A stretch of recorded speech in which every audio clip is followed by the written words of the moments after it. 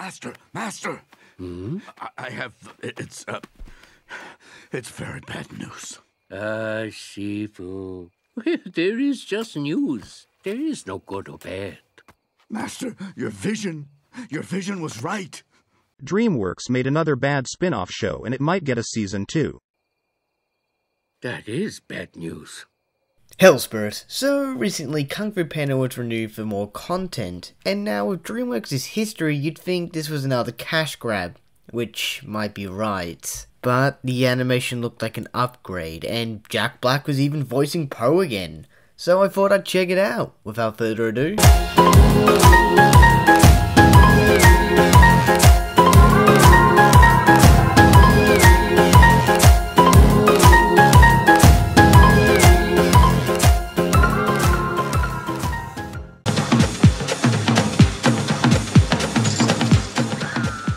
It focuses on Po and a new ally from England trying to capture 2 weasels. They both have to hunt them down and find mystical weapons across China before the weasels do.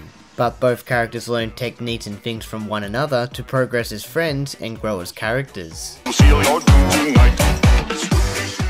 Dragon Master has downgraded into a normal warrior after letting 2 weasels go and accidentally destroying a village. Throughout the show, it's focused on getting back his title, but it makes it hard when he has to resort to illegal methods.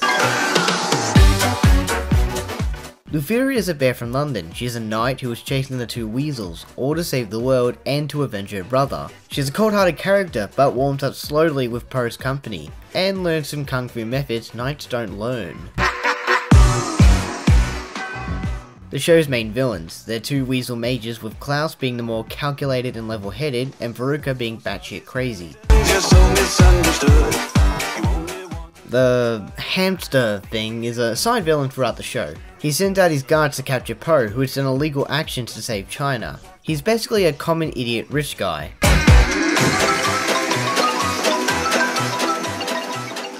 Now, yes, despite its boost in budget, there are still a lot of issues with what they showed and what they didn't want to bring to light.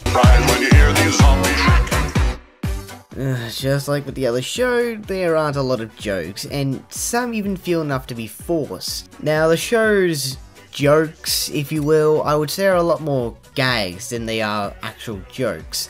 I don't think I really laughed once throughout the show, and that's very disappointing. I'm not sure if this is comedic, but there was also some random point where Veruca offered Po to switch teams, also calling him pet names for him. That's just, yeah. And just like with the 9 realms, they do the same trope, but I think they handled it a lot better. So what am I talking about? It's real that this guy, yeah, he's actually a knight. Despite looking like a guy who would sell drugs to you on the street, why does he go after Po? I'll talk about that later, but he was after Lutheria, who was a criminal in England, not a knight, and wanted to avenge her brother by capturing the weasels. This leads Po to be hurt by Lutheria, not being a knight, and for reference, she's been treating him like dog shit the entire time. But unlike the 9 Realms characters, which was a smaller lie, but had the characters in there being butthurt by it for so long, the characters in Dragon Knight, thankfully, do not solely focus on the lie and do make up. It's a small impact to the plot, which takes place in the 2-part finale, so I'll honestly take it.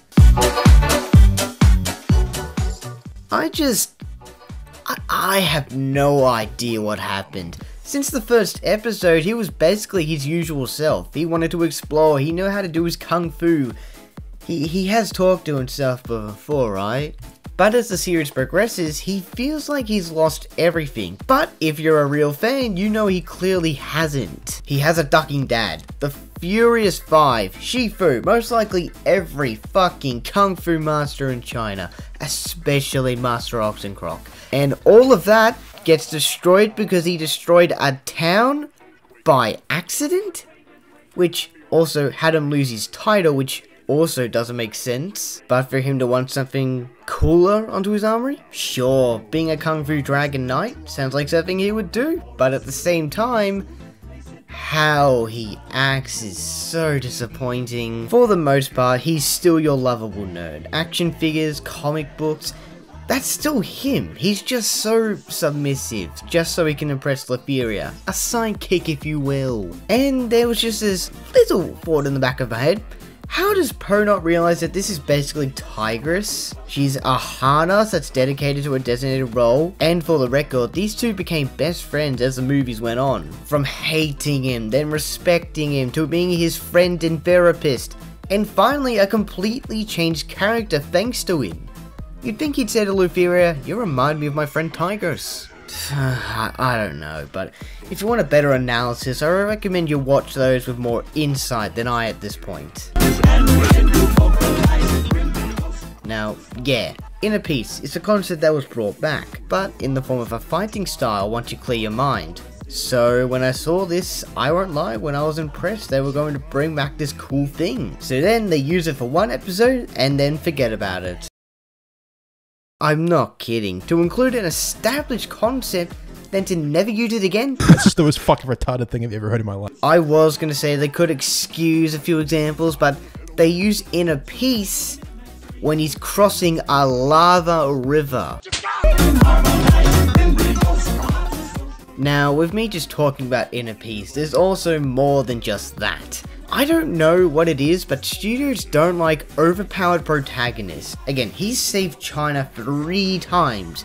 He's most likely met a lot of other kung fu masters and learned something from them. Heck, I even remember an episode in Legends of Awesomeness about him learning unique techniques from scrolls. So it is disappointing that he's been nerfed a whole lot. Kindly step all the way in, please, and make... Just like with the Paws of Destiny, this show doesn't really have the Furious 5. It said Tigress was mentioned, but I wouldn't know. Never watched the show and do not plan to. But I have seen the weird beach ball match. Wait, is that Tai Lung and Oogway? I still would have liked the Furious 5 on the screen. With his childish personality, the Furious 5 most likely wouldn't have changed to fit Letheria's needs. Pictures, please. Now, I liked this character at first, and then she started talking, and then she showed how she acted. She was a character who was Kung Fu Panda 1's Tigress. It just got tiring fast. Yeah, she changes at the end, but we've already seen Tigress's growth. Now, this is an issue similar to the 9 Realms, where they would have mirrored characters from the past into a future generation. The characters, they're the exact same. You would think I'm kidding, but adventurous lead, tsundere female protagonist. Even the dragons are the fucking same. Just fusions and inbreds of the originals, and cultural backgrounds being their dragon. And it was obvious with Letheria. So, alongside the weasels, there are also 3 other villains. The rat, the buck, guy, and the semi-villain baboon. But they are extra villains that make the plot more harder for the protagonists. First off, I hate this rat. Now, I'm not calling him by his title, just what he deserves to be called. I thought he would have just been a character mentioned in the intro, then forgotten. Watch one episode of him and you'll see why I hate this little rat. But as for the other reason, the entire reason he exists is because he somehow owns the Dragon Master title. He can strip it away from Poe because he accidentally destroyed a town. You wouldn't even have a job, dumbass. Tai Lung was an insanely powerful warrior who almost destroyed the Valley of Peace the first time. Shen had fucking cannons no one could win against, and Kai had every master under his belt.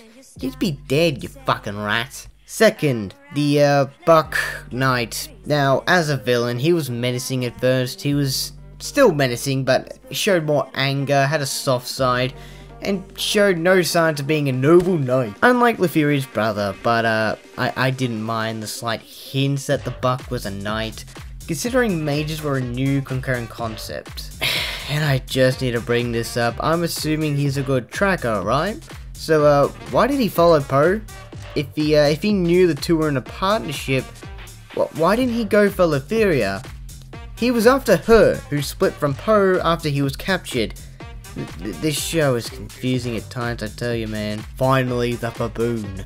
When I said semi-villain, it's because she's established as a villain, but during the end, it said that she would help the bears with getting the other weapons. Right, forgot about those. Back on the topic, I don't have a lot to say about her. She's fine for a character, but if there's a season 2, I hope she's not unbearable. Stop this little game that you are playing. So, I forgot when writing this script that those exist. Despite Veruca using the gauntlet, the Baroom having the whip, you forget there were other weapons that most likely will conclude in a season 2, which is a 50-50 if it would be produced, considering the 9 realms is still a thing, and there's no confirmation of a season 2 as of now. Now, I don't have a problem with weapons, them causing destruction of Pangea and such. I have a problem with how it started. These people blame Poe for destroying their town? Besides the fact that they left the gauntlet out in the open for anyone to grab. So if an avian flew in and took it, they'd be fucked. Regardless of its defenses, a person needs to work the machine, so a couple darts or heavy hits would leave the guards incapacitated.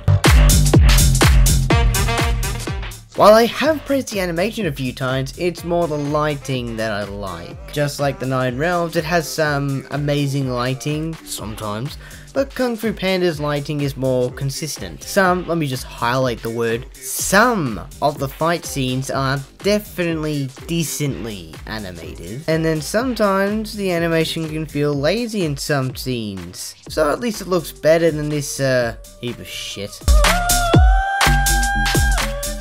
This is mainly an issue with these two. Now, I don't like this part of their arms. Like, what the fuck is that design choice? I'm not fucked to ride more, but if you dislike some of the designs, I most likely do too. I'm not bothered to talk about the other minor characters. They're just shit characters who shouldn't even exist considering where they came from. Alright, I've got everything out of my system.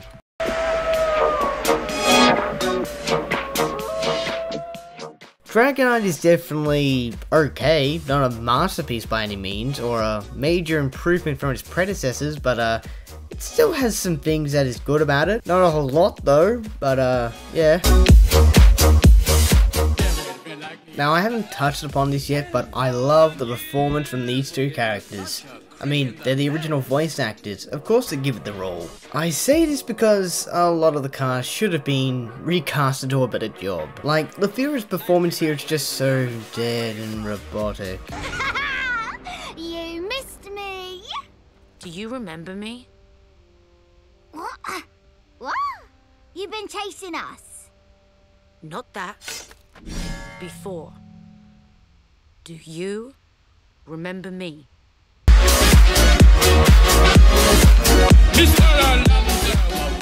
If I could give one bit of advice, it's not worth the watch. Do not watch the show on any streaming service, it's just not worth the watch. But to use your time more effectively, I recommend the other shows Netflix has, which are infinitely better shows. Its lighting is decent, its animation isn't the best, it needs a new voice cast, they ruined Poe's character. Just do not watch this, for the love of God, do not watch this.